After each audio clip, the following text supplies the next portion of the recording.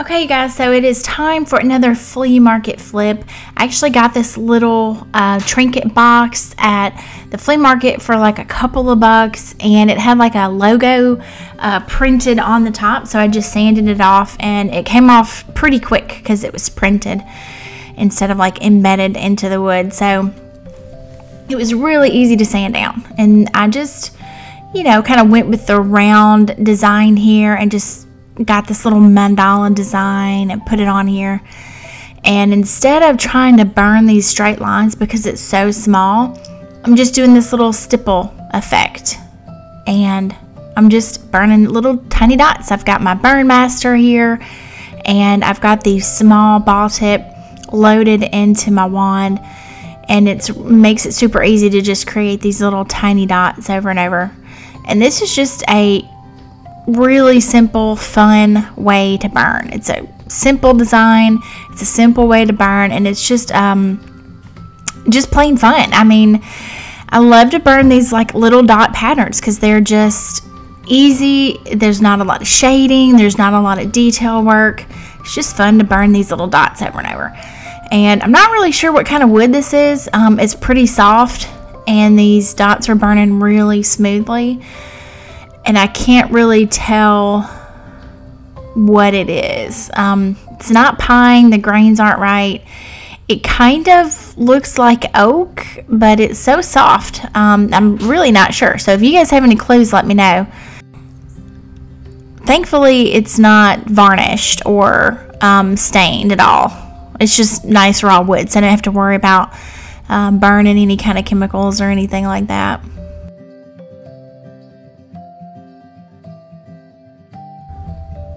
So this is just a fun little piece to burn. I'm going to keep just burning my little dots here. This is one of those really relaxing pieces to burn because it's so simple.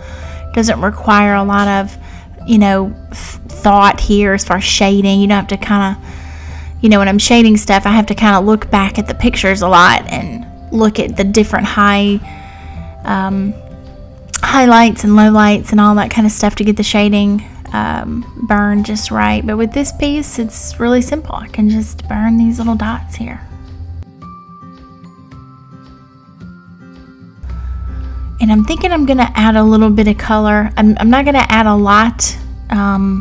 When I do these mandala pieces, I try not to add too much color because I don't want to overwhelm the design. But I like to add a little bit of color to kind of break up the design a little bit, because when it's monotone, the details kind of get lost into each other, and it's kind of makes it harder to see the layers. But when you add a little bit of color, it makes the layers pop and kind of stand out from each other, and it gives a nice bit of contrast so that you have a little bit more definition.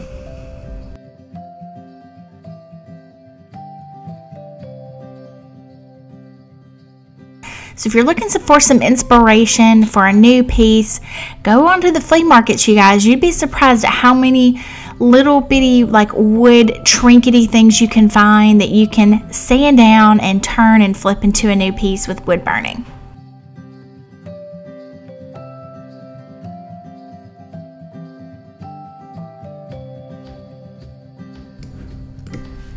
And here we go, it's all done. You can see I added a little bit of gold on every other layer of the mandala, and it kind of just makes it stand out a little bit, gives it a little bit more pop. Also added a teeny version on the inside of the trinket box there, so when you open it up, there's a little bit of a burn inside there too. And now I've got a great little bedside table box, and I'm going to add like a butcher block oil here to finish it off, and that is it.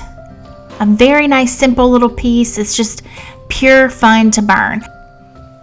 Don't forget to comment, like, and subscribe, and hit that little bell below so you can be notified of any new videos we load. Thanks for watching, everybody.